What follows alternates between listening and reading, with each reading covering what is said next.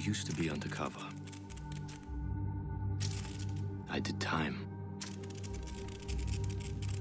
I had to deal drugs. I even had to kill. And I was so good at it that it got me a promotion. Hey! You're watching Today Fox. Today we're continuing my how-to series. We are looking at the defender operator today. His name is Bandit and he's one of my preferred classes to run with.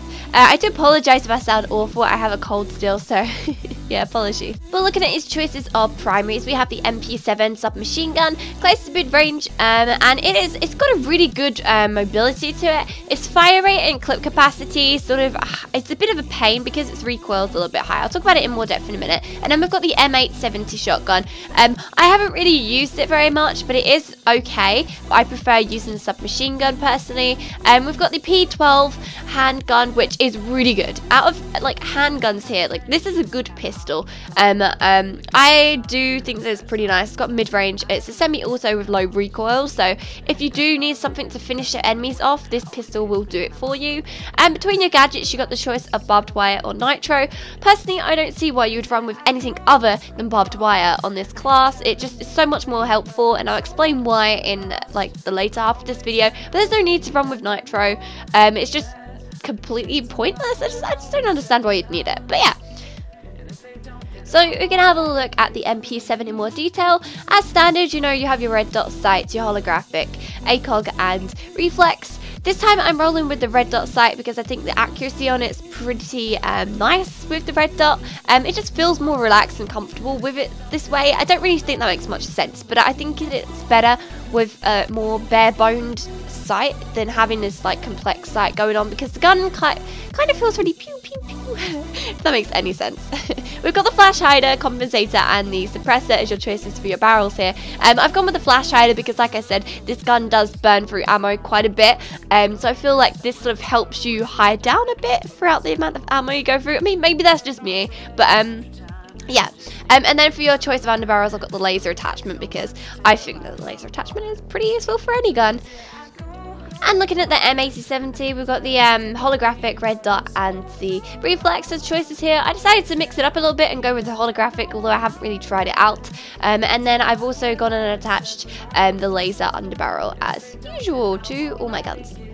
So there are a few different ways that you can play around with using Bandit's character. It depends what sort of player you are, if you prefer to be more defending inside your base, or if you prefer to lone wolf and go out and about of the base a little bit more that you're defending, or if you like to work with your team or just work for yourself.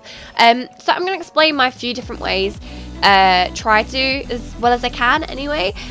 So first of all, as you can see, I'm putting down my barbed wire, and which with the shocks that you have, you can put down your batteries into those pieces of barbed wire and they will electrify the section.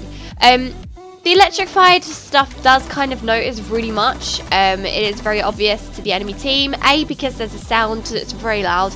Nothing else in the game sounds like the shocked wires, and nothing else also gives off the electric blue light quite the similar way. So it's very, very, very clear that Bandit stuff is in place where it is. So it's not really a stealthy class for getting tactical kills like the mats are with Frost. If you've got a little barbed wire shoved over the top of the mats, it's very easy to hide them. So that's a very stealthy thing to use to get kills. Capcan, again, isn't exactly the most stealthy because of the little thing that sticks out on the floor. But I would say out of the three, this guy is probably the most obvious because the barbed wire's electricity flowing does give off really massive sparks, unfortunately. But ways that you can work with that to make sure that you do get either a few little bits of damage points towards or get those downed kills is by putting barbed wire not necessarily in plain sight in front of the corridors that they're trying to enter from, because then they're just going to take it down before they try and get through, but possibly put it a little bit further back inside the room, possibly off to the side of the doorway, so that if they do get down, they'll try and crawl away from the doorway so that they don't get killed and someone could possibly res them, and that could lead them into being backed up into the barbed wire. That's happened to me quite a few times. I've managed to get kills that way because the enemies have just, you know, been stupid, tried to back out the way and then backed the wrong way into my barbed wire. So it is a possibility to get kills that way. Another thing you can do is use your drone, use your little battery as bait. And when I say that, I mean put them in really obvious places like dead down one corridor, dead down the opposite end corridor, so you know when one's been shot down that somebody is coming from that way. It's a good way of letting your team know, okay, one of my drones got shot off by left. I know that they're coming down this way now. So it kind of gives you a bit of a heads up, so you can prep, which I think is a pretty good thing to do as well. I mean, you don't get any extra points that way, but it does give you that extra awareness, which could save you or your friends' lives. And alternatively, if you want to be a little bit more roomy, you could possibly go and hide in a room, put your barbed wire trap down near the room that you're in, like literally right on top of it. When someone either walks into it or shoots it down, run out and run and gun and kill them, because they probably would have been a little bit distracted by the fact that they're taking down your drone or they're getting shocked by it. So it's a good way of also being able to get jump kills, I guess.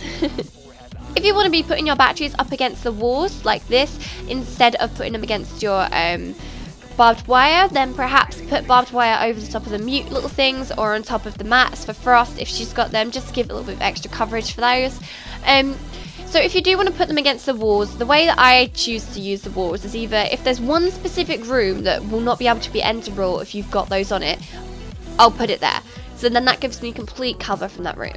If not, then I like to put it up against walls that I know are particularly popular, that people lean against when they're trying to sneak into a building, because then that can give you a little bit of extra sense when somebody's coming that way. So it's a bit of a good shout out for you. So as nice as it is to know that thermite can't actually breach your walls when they're electrified because they get damaged instead, you do have to look out for a really popular combo, which is Thatcher with thermite, because what happens a lot is Thatcher will go and throw in their EMP, disable all your electronics, and then thermite will come in with their breach in charge and just destroy the whole room anyway. So do be careful of that happening. It happens quite often as well. Another thing you need to look out for is Twitch. It's just not a huge problem, but be aware of the fact that she can come in with her shock drone and take down your battery in one hit, I'm fairly sure it is. So it's not, again, it's not really a massive problem, but it is something that you want to look out for. So watch the doorways and the little small entrances. Also, IQ can be a bit of a pain in the arse. She's not, again, a very aggressive, problematic character, but if you are against an enemy team, that's all on mic and stuff, chances are they're probably going to be able to be given the shout outs. Oh, there's shock wires here and here and here, so, you know, yeah. If you want to be stealthy, it's not going to happen. As for people to work with, I would suggest mute, because you can get a double coverage of blockage for drones if you're putting your shocked wires on barbed wire on the floor.